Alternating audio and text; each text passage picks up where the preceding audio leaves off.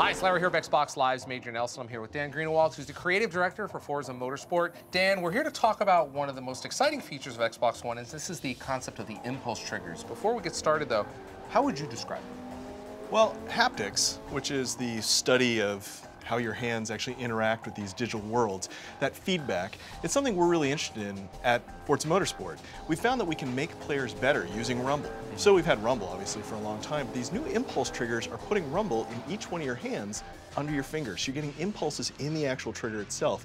And that gives us a way to give people feedback they've never had before. It's more like audio, and it's very subtle. But you've also got the rumble motors in here, but this is adding another layer on it, right? Absolutely. So there's chassis rumble. The chassis of the controller still rumbles, and it has weaker forces, buzzing forces, rumbling and wobbling, and all those different things you're used to. But now you get trigger forces.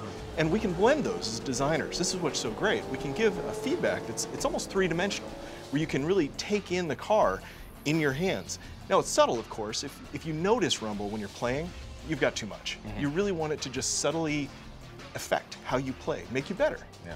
Now, you're in a unique position because you're able to work with the platform team as they were coming up with the idea. Tell me about the first time you and your team heard about it and you were like, wow, this is kind of cool.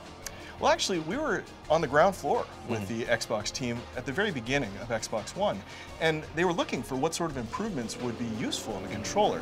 Now, again, our team is very focused on haptics because we found we can make players better. We can actually get them better at our game by subtly training them with the haptics. So we thought this would be incredible if we could simulate what happens when you're overdriving the car with the accelerator, you're burning out, and really teach people that, oh, you're right on the threshold. And same with braking. You can feel the ABS, or you can feel the tire starting to lock up when you're braking. Giving those forces complete independence so that you can feel them independently in each hand, that would really help people get better. Well, certainly it makes a lot of sense because for those of us who have driven, when you're driving, most times you get direct feedback from the road in your car, depending on how finely tuned your car is.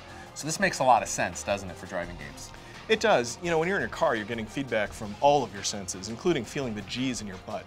When you're driving with a controller, we found that most players, when they're not really familiar with a racing game, they can be very digital.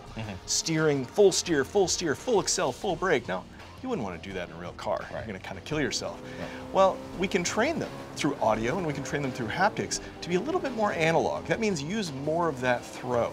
And we train them by actually not just changing the game, but changing what they feel in their hand. I was playing a demo earlier, and sometimes it's very strong and sometimes it's very subtle, so you guys can dial it up or down accordingly, right?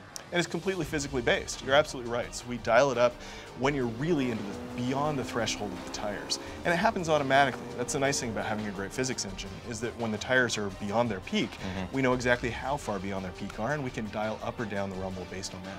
Well, I've heard enough. I want to get behind the wheel and check it out. Let's do it. All right.